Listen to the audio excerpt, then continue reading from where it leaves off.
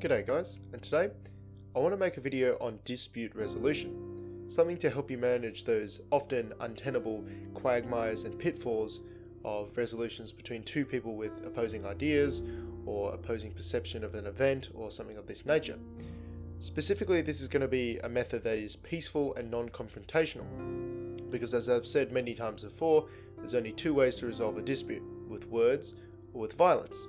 And obviously we want to try and reduce the chaos of the world that is created through violence and that sort of thing as much as we possibly can. It would not bear well for society if we all ran around just punching each other and trial by combat every time we had some sort of minor dispute. Additionally, I also want to try and learn from my own experience.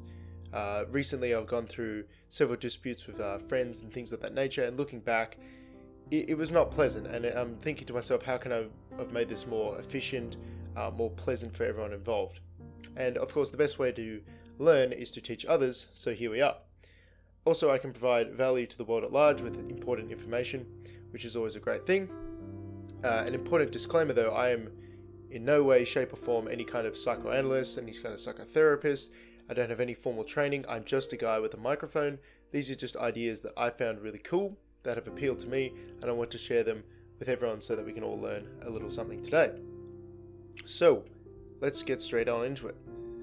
So a couple things that I see in a dispute and things that I've sort of learnt as I've been going through my own life is that there's a couple of obstacles to work around in a dispute. So if we want to resolve a dispute, it is essential that we listen rather than just wait your turn to speak, because otherwise you can't be said to be having a conversation.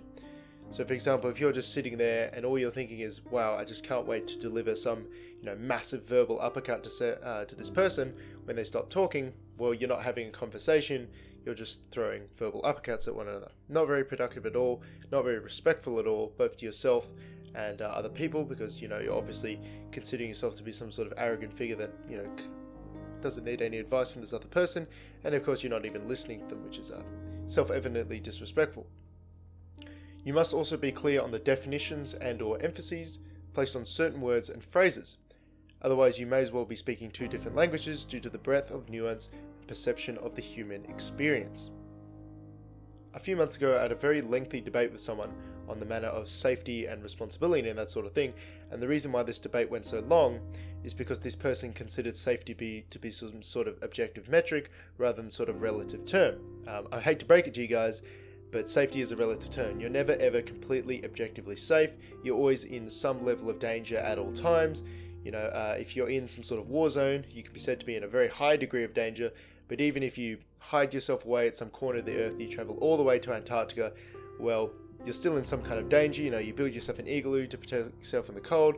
Well, there may be some cancer might get you, or someone might be really determined to come kill you and that sort of thing. So you're never really objectively safe. It's a relative term. And if me and this person had agreed upon what safe meant, we could have resolved this dispute in our perceptions much more quickly. But as it was, we were getting so hung up because we weren't speaking the same language. So that's two key things that I've identified just as an individual. Of course, being no psychoanalyst, no expert, there may be others that I'm not even considering, and of course you should leave those down below in the comment section if you are aware of something I'm not. Now, the structure of dispute resolution that I'm going to propose today as a good idea is something called reflective listening. Now, reflective listening is really cool because the structure of reflective listening allows you to partake or work around these obstacles I've just said as part of the back and forth of the dialect. Now, to sort of explain what I mean by this, I'm going to read a quote from Carl Rogers, one of the 20th century's great psychotherapists. He was he placed great emphasis on empathy. He was a psychotherapist, obviously, so he's talking about a patient-client, a therapist and client relationship, but I think it bears great relevance to interpersonal disputes, not necessarily between two experts. So what he says is, if finding yourself in a dispute, you should institute this rule. The rule is as follows. Each person may only speak up for himself after he has first restated the ideas and feelings of the previous speaker accurately and to that speaker's satisfaction.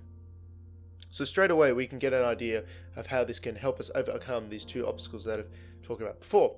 Because if you have to restate the the ideas and feelings of the person you're speaking to, well, obviously you have to listen, because it's going to be very obvious if you didn't, because you'll go, yeah, you said something about how you felt sad or something. So it'll be very, very obvious that you're not listening if you're not able to sort of speak back what the person is saying. Additionally, once you have formulated some sort of restating of their ideas and you speak it back to them, if you don't place the way you explain it will highlight your opinions or your definitions or your perceptions of certain words or events and the emphases that you place on them, and people can obviously correct you.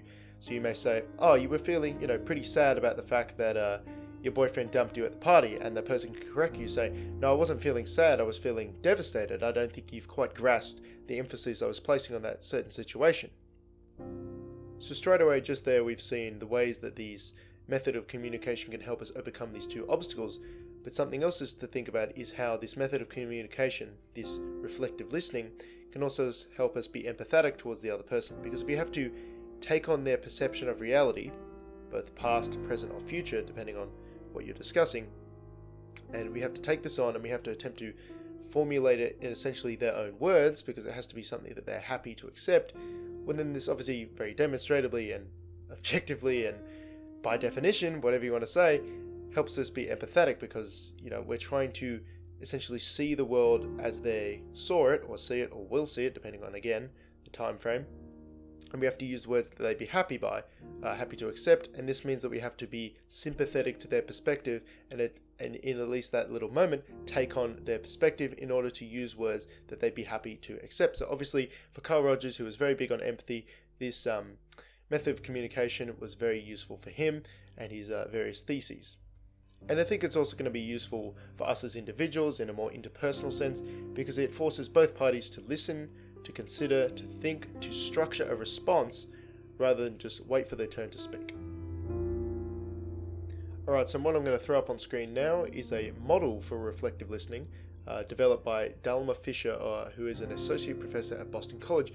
I won't read the whole thing out because that'll essentially double the length of the video, and you're perfectly capable of reading yourselves. I would encourage everyone to either screenshot this or look it up yourself and write it down. Just do something to help you remember this so that you can recall it when you find yourself in a dispute, because it's obviously no use if you can't recall it, and if you're like me with a very shitty memory, well, you're going to need as much help as you can get. I think there's a lot of cool points here, things that I want to try apply in my own personal life, so that when I come to a dispute, I don't view that as some terrible, horrible event, some torturous thing that I'm just going to have to sit through and endure, suffer through, chew through the glass and that sort of thing.